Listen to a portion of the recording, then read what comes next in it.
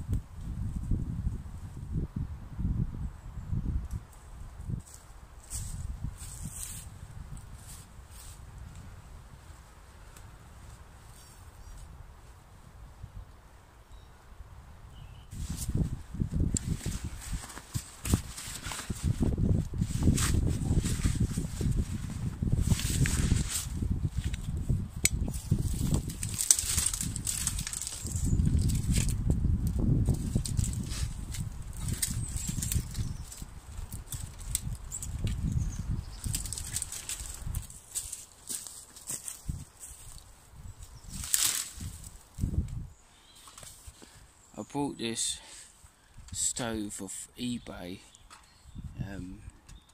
The real reason was I wanted a bush box, but I can't afford a bush box, so like 50 quid. So I saw this for about 16, 17 quid. It's not as good quality obviously, but I thought I'd show you it. Comes in this little case.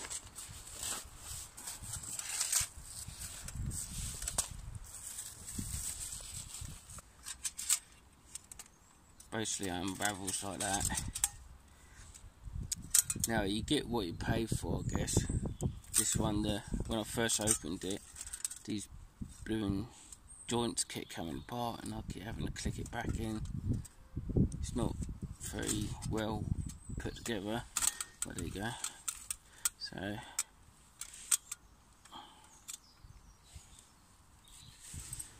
So with this one, what you have to do is get these pegs, put it through the holes on the side.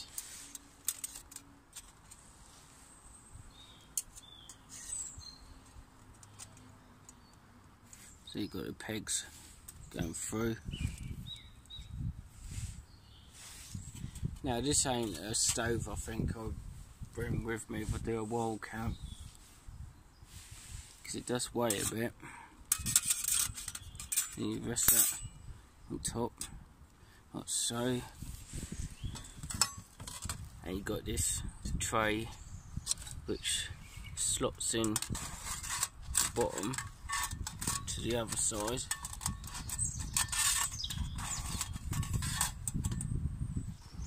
So you've got a tray in there to collect your ash, and the pegs holding the grill up. It's not very secure, it's a bit sort of loose and flimsy. That's probably like the bad makings of the hinges here, but there are a lot of good things to it. It's quite big, you know, and it's cheap. They go for about 15 to 20 £.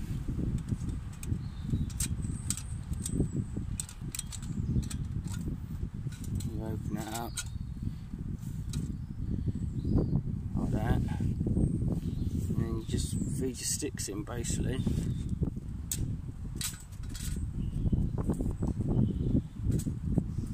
Now you can saw up little logs and chop them, and you know, usual thing. Here I've got a natural fuel block thing. Stick that in there. I'll probably stick a couple in.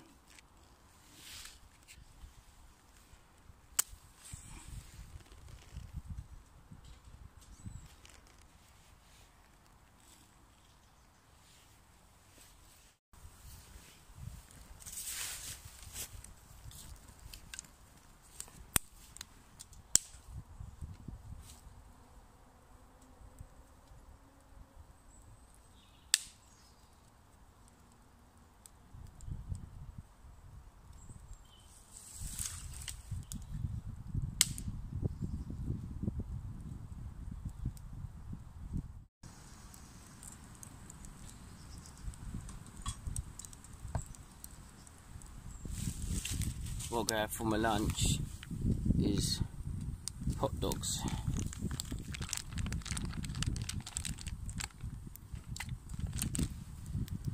Time to put the grill on. I assume it's any old way. Plonk it on there. I'd say this is my first time of using this. Lid. 50.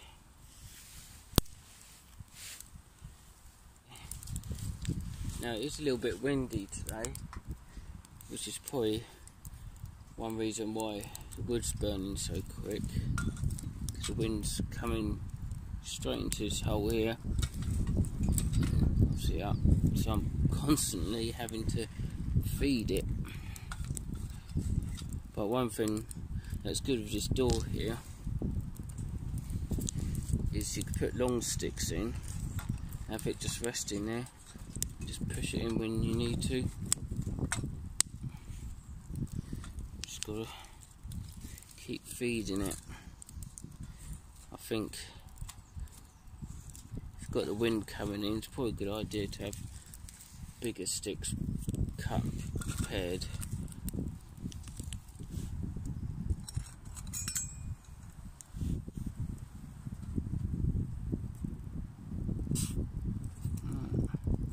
Let that die down. Just enjoy the nice heat on that.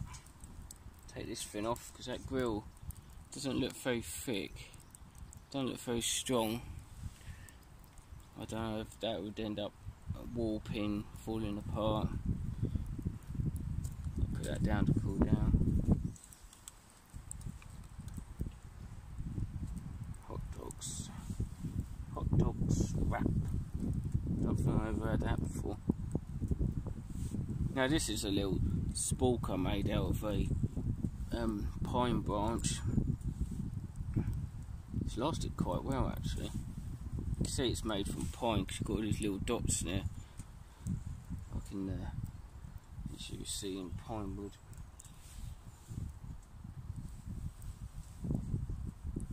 Something like that. No prices on the presentation. Yeah. Lovely.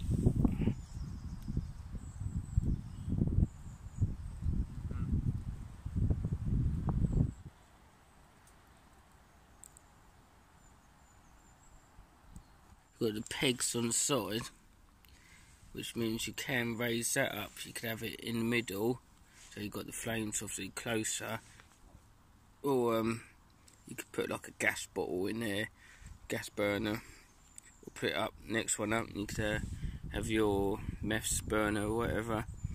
But to be honest, I think if you go have it up that high with a little burner on there, it's a bit of a waste because you've got all that, unless you keep it for later to have your fire in, just for something to watch or whatever. Now this is just the first time I've used this. I bought it out of my own money and I'm giving my honest opinion on it. I can't rate it really because this is the first time I've used it, but with this particular one, with the hinges coming apart, I did email the seller and he said he could refund me £3, which is a bit of a take the mick or whatever, but you know, you get what you pay for, I guess. I just want to try something. Obviously the fire's gone out, but I want a coffee and I don't want to wait around to make a big enough fire in it to get the heat to the top. So I'll go raise the platform.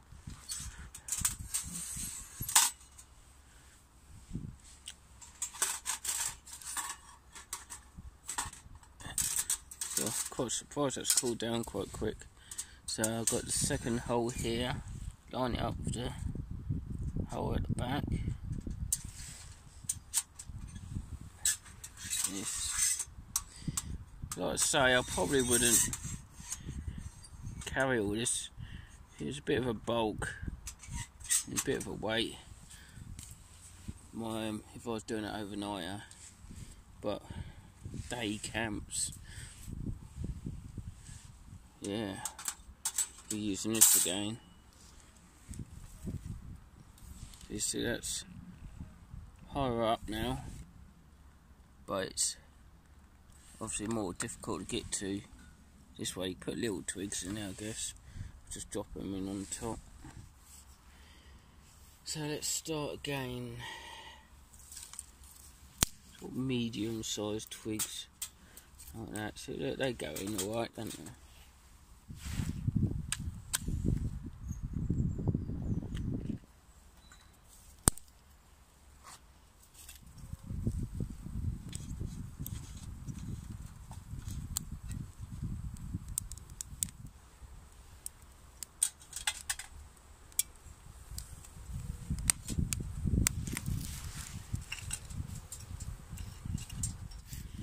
Also, it's got these little handles here.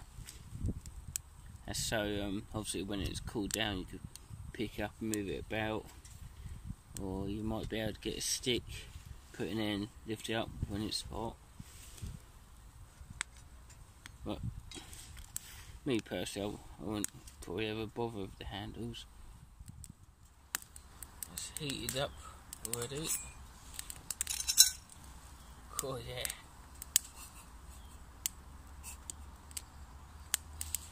Definitely holds the heat and shoots out where you want it.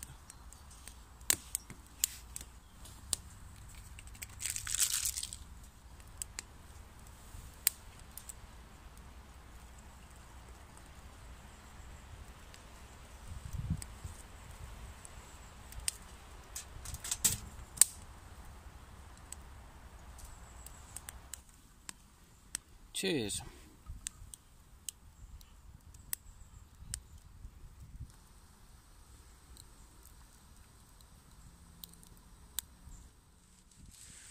Take these pegs out. 1 Mississippi, 2 Mississippi. And you see a lot of the ash is still in there at the bottom. Take that out. I'll close this up. Got a little thing there. And if you wanted to, you can transport that ash to a, I don't know, like a muddy puddle or something to throw it in. So let's do that.